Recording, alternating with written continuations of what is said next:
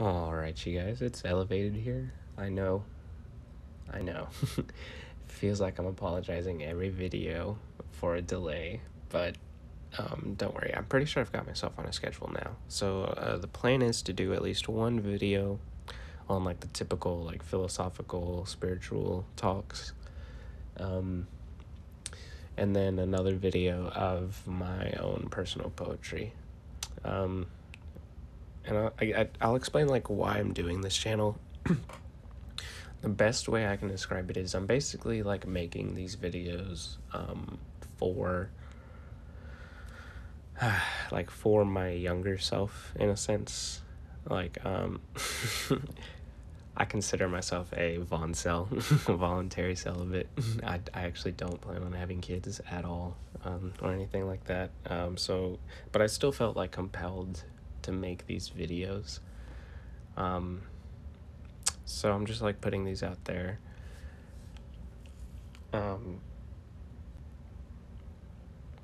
But why I'm doing like the poetry, my own personal poetry on a channel that's supposed to be about like philosophy, it's kind of like, well, the best way I can describe it, I have to pull up these clips from Ready Player One. It's a video that came out a couple years ago. So basically it's this city where you have everybody living in these like makeshift I don't even know what to call these. These are mobile homes racked up on like scaffolding, and everything's like really high tech, but everybody's living in these like trashy places. But they all like live basically in this virtual reality game. So he's walking down. He lives in like one of the top homes, and he's walking down one day, just in like a regular normal day, and he sees all these people as he's walking by playing the video game. And then he finally comes down to this last character. And it's the only clip of her in the entire movie. You see her really quickly, and it's just strange because she's very out of place in this world. She's down here, and all she's doing is tending to her garden. She's not in the game. So he's coming down, and he's actually going off to his he's got his game hidden in like some other secret hideout. So he's on his way there, and so he doesn't have it on yet, but he sees her as he's walking by, and she goes, "What's the matter? Life getting you down?" And gives this really soft chuckle. Because she knows when she's saying that she's talking about life, but he's only going to be thinking about the video game. Right? But okay, so like she probably represents some like female archetype deity that I'm just not catching on. But to me, like, she's also representative of like this idea of who said it? Walt Whitman, I think. You saw it in Dead Poets Society. Robin Williams, when he says, "Gather ye rosebuds while ye may." This is her gathering her rosebuds, living her authentic self-life, whereas everyone else is living in going off and living in this, trying to satisfy, very base urges. I think she's dancing, so that's a little bit more. So that's like artistic, so that's all right. But yeah, all she's doing is sitting there gathering her rosebuds. Not for anyone in particular. It's just because her spirit is at ease, and this is what she does when she's like that. So this video is kind of like my version of gathering my rosebuds and just placing them out. So that's kind of why like I don't plan on monetizing this channel at all.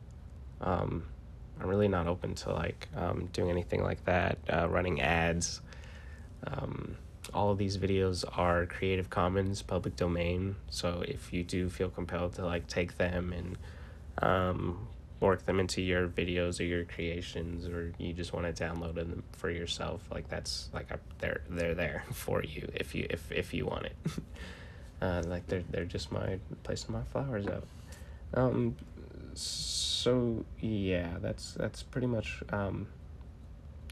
why I'm doing this, why I'm doing the poetry itself. It's kind of like philosophy in action.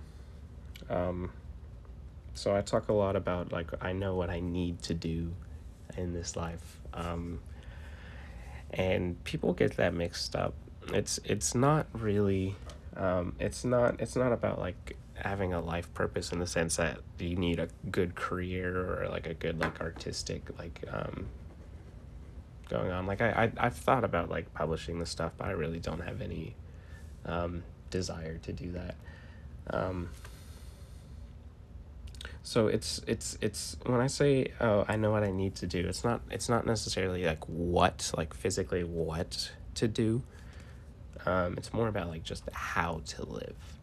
And that's why I want to give out this poetry. Like it's not here for you, necessarily for you to enjoy.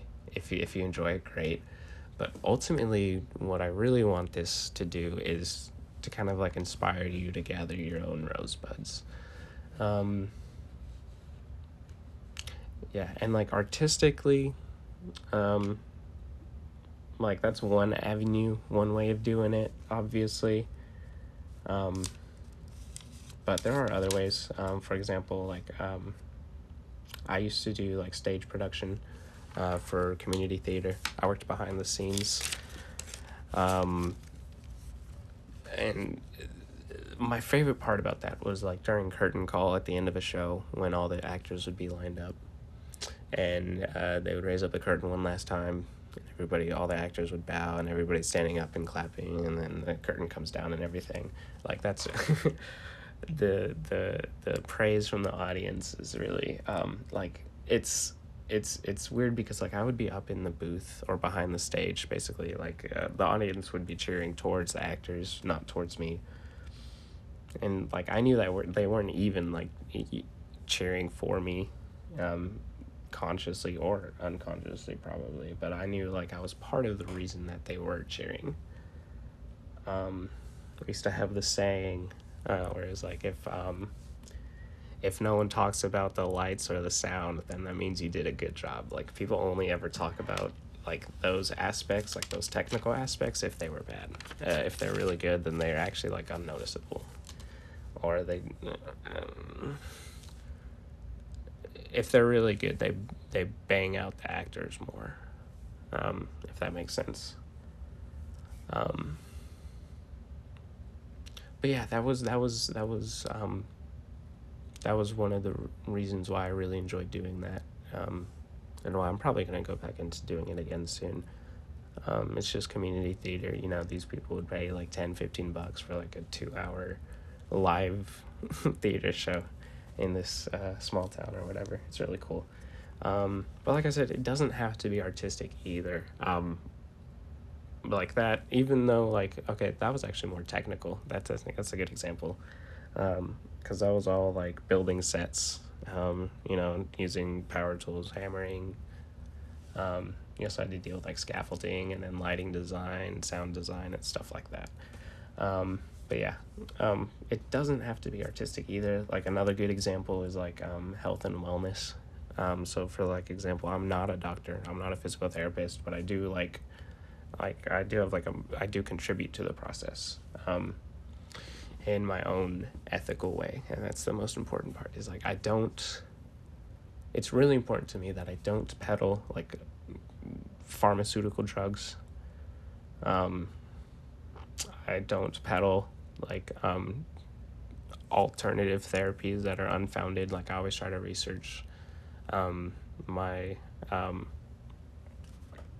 treatments for clients. So while I'm doing that, like my spirit is at ease, and that's another really important part. And like just that feeling of like seeing a client come in and you can tell they're like physically and like emotionally like down, and then treating them and then walking them out and they're just like a completely different like elated person. Like it is like it's like therapeutic to me on a certain level. So it's a really good like that's another good example of like something else you could be doing. So it doesn't have to be like, you don't have to be sitting here writing poetry. When I say gather your rosebuds, you don't have to actually physically go out and buy flowers in pots and start watering them. Another thing I wanted to point out is, on the surface level, when you're looking at this, yeah, like, you can see, like, she's not in the game. Like, she doesn't have the VR headset. But on another level, like, philosophically, that's not the word I wanted to use.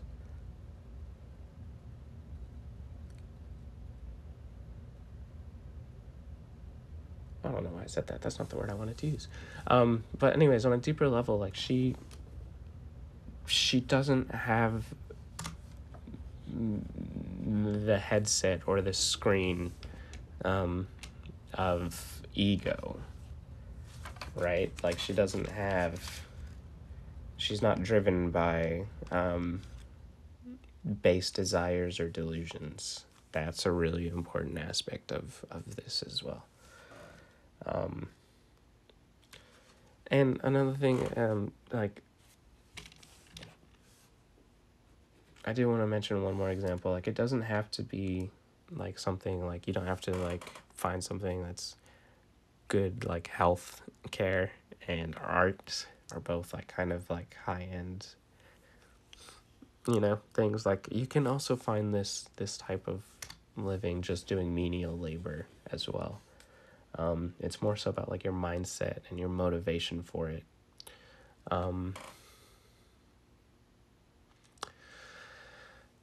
Where you're not out there trying to, like, satiate your ego by trying to live a great life. Alexander the Great is a good example. Where he just, like, he was constantly driven by his own demons of, like, his relationship with his father to, like, he channeled that into something productive, at least, but it was still, like, not, I doubt his spirit was ever at ease, basically. So you have the Bible passage, the meek shall inherit the earth. And you typically think of that as, like, oh, Jesus comes back and wipes out all the demons or whatever, and the meek, or the ones who followed him, are the ones who inherit the earth. On some level, I think it also means, you could also view it as, well, to understand that, you have to think,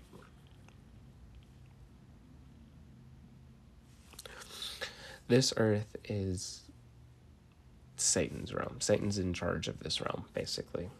So when you say the meek shall inherit the earth, in my mind, that means the meek in spirit, subjugated to their ego, are the ones who inherit the earth.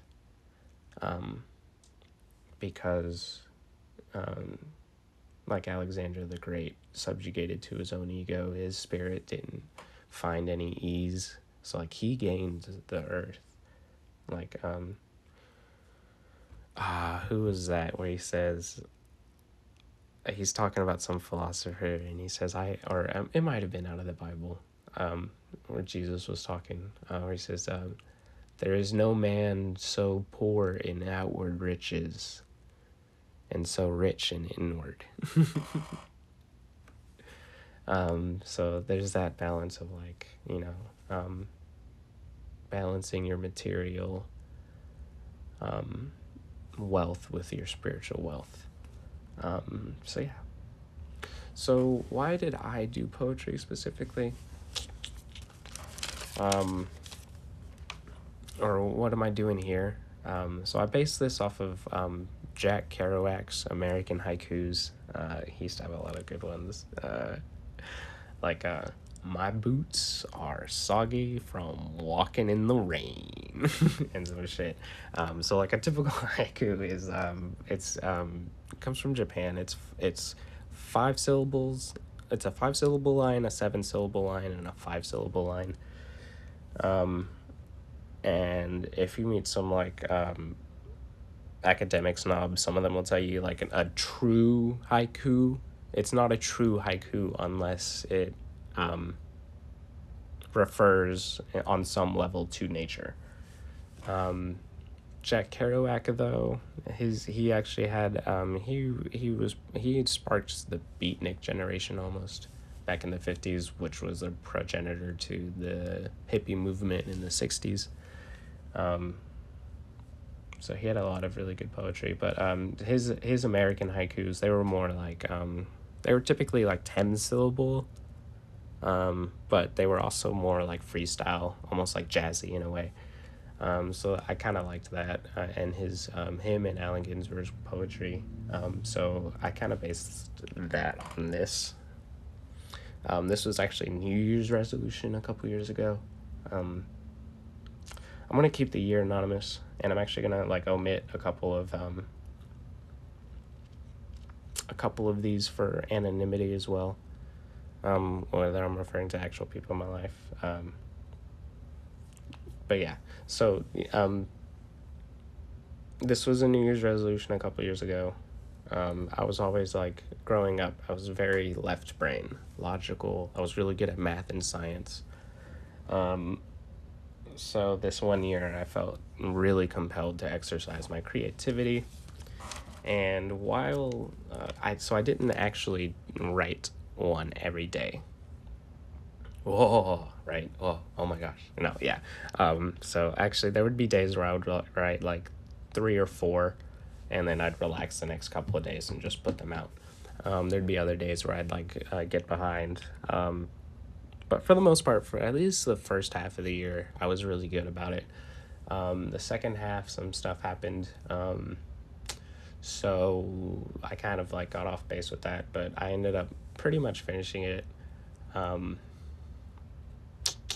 Like a couple months into the next year.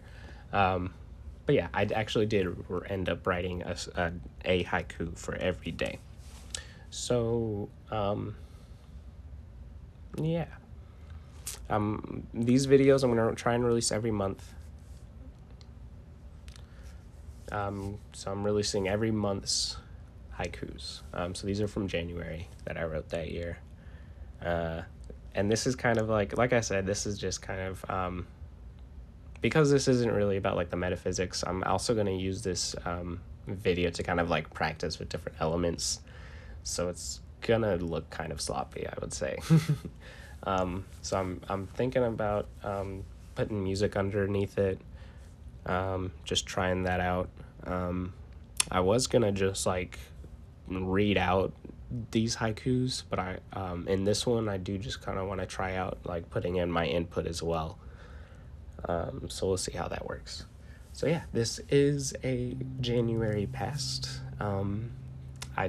This is featuring the artwork of Georgia O'Keeffe, a really good artist, and I just actually had a book with her art, and I just flipped through the pages, and I was like, oh, this would work really good with this haiku, and I kind of like just ended up doing this for this whole thing. Like I said, this is just a practice one. I'm probably not going to do this for every month, but we'll see. So yeah, let's go. The first one, so the first one I kind of wanted to convey, January is a very like off month for me. Like it doesn't feel like a new year. It almost feels like a purgatory, or like a in between time. Like it doesn't feel like the new year until like February or March. So this kind of was supposed to emulate the whole like depressive like just cycle of it. A new year, how similar these days are. Each cycle's a new. It's whatever. Silence holds the tongue. No fire, no eruption. Voice never rises. The curse of being an introvert. Ugh. Reality reflects the visions in my mind and everyone's mind. Oh, I really like this one. Inhibit fear before it inhibits you. All is not lost, friend. Mind, turbid waters. No surface to breach, I gasp. For one breath, I die. Yeah, this one is about taking one real breath is silencing the mind, in a sense. Kind of hard to explain that one unless you're able to like actually sit there and meditate and quiet your internal monologue.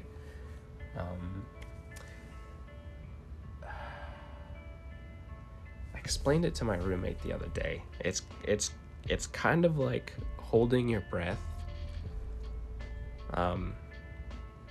finding that silence is like holding. You almost have to like like a lot of people will sit there and think, oh, I have to like relax and calm myself and find this still calm. Like they're thinking of like stilling the waters, or like waiting for the waters to still, whereas it's almost like you have to like physically like step down on it to still it. Like you have to put some physical effort into quieting the waters of your mind.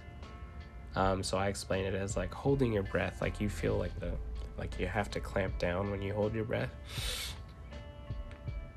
So think of that, but like mentally quieting the mind. That's the best way I can describe it. So yeah, melancholic mood, body moves, alone mind watches, separate from the whole. Oh, Jesus Christ. I will go through these like terrible phases of melancholy for like a week straight, where I will just be completely apathetic towards everyone and everything. It's crazy. It really like hits hard sometimes. And yeah, body moves, lone mind watches. Searching for answers. What questions are being asked? Life is an odd game. I like that one. Dream another life, this one shackled mind. Set free the soul. Wings take flight. Fragile sanity. Crescendo of emotion. Waves overtake. Mock regality. Convoluted societies. Regulated lies. This is how I feel about what is that? Like social habits sometimes. I hate small talk with an absolute passion. Phantoms of past lives, faded memories, lost friends, beauty in the finite.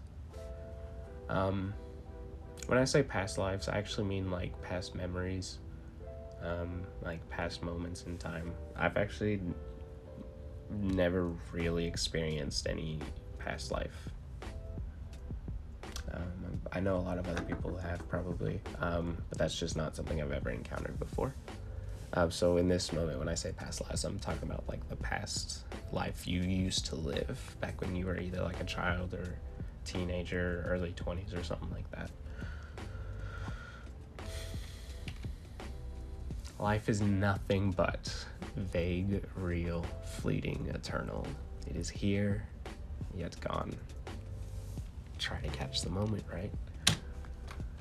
Life is so vast and strange, so deliciously complex, one can only savor. This one's stupid. Everything just is, and how nice it is to is. Is everything. There is I that writes, a you to the I that reads. We are the same I. It's updating to a video. There is I that speaks. To this I, that would be a you.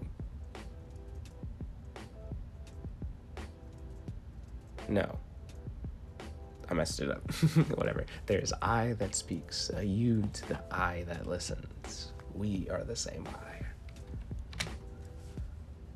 Mysteriously, God works. Coincidence? No, not that mysterious.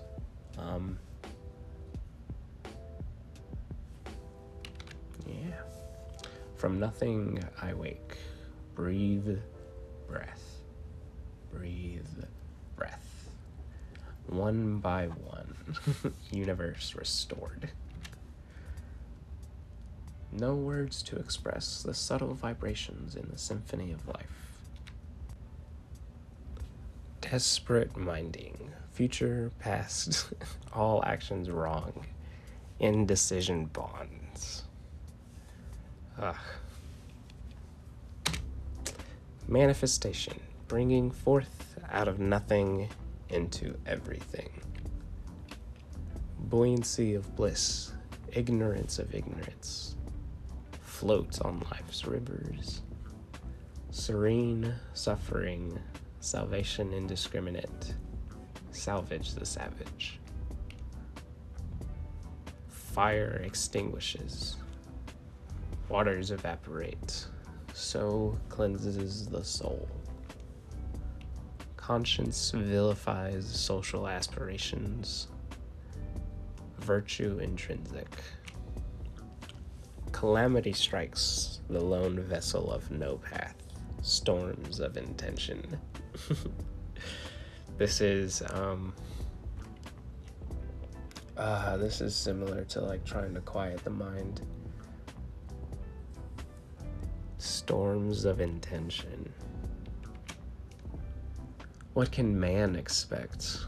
A revelation of truth salvates only souls. Rhythms drive the man, soul's beating pulse marching on, chords strummed of motion. Warm amber sunset, shining bright the autumn leaf. Such trance those eyes hold. Jesus Christ, I don't think that person will know. Yeah, that's funny. I forgot about this one. Past accumulates, present presenting itself. Future diminished. Silk ribbon smoke, undulating in sunlight, resting on breezes.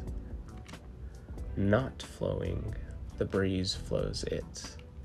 No breeze, it flows it. And thus flow thyself. Man, I like this one. This one was back when I used to smoke cigarettes. I think I was outside a library just reading a book in the car because I hate interacting with people. Jesus Christ.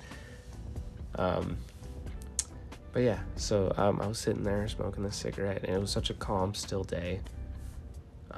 You could see the smoke, and I think it was like late afternoon, so like the sunlight was hitting it just right. Undulating in sunlight, yeah. Resting on breezes, or he would like float up and then sit still, and then be wafted up by another slight breeze and then sit still. So when it's not what there, so I would blow it out at different intensities. When it's not flowing, when it's at rest, the breeze flows it. When there's no breeze, it flows it, and thus flow thyself. Get rid of the breezes, get rid of the storms of intention, get rid of the mind's chatter, the turbid waters. Set them still. That's it. All right. That was actually quicker than I thought it would be. All right, guys. I actually do have another video planned. I've actually got it all written out. I've finished the PowerPoint. All I gotta do is record it and put it up. I'm gonna see if I can try and do that right after this. We'll see though. It's kind of hard to get into that mindset to switch from one video to the next. Like, oh my god, I really do all these videos in one take. So we'll see if I can do it both in the same day. But if not, it is coming out this month, and I'm also gonna try and put out February's poetry this month as well. Like I said, I don't really care about subscribers. I don't really care about likes or dislikes or whatever. So if you hate it, thumbs it down. If you liked it, whatever, I don't care. So yeah, that was it. Those are my rosebuds, guys. Like I said, if this inspires you to make your own, go ahead. Great, awesome. That's all I wanted. I don't care if you like it or not. There it is.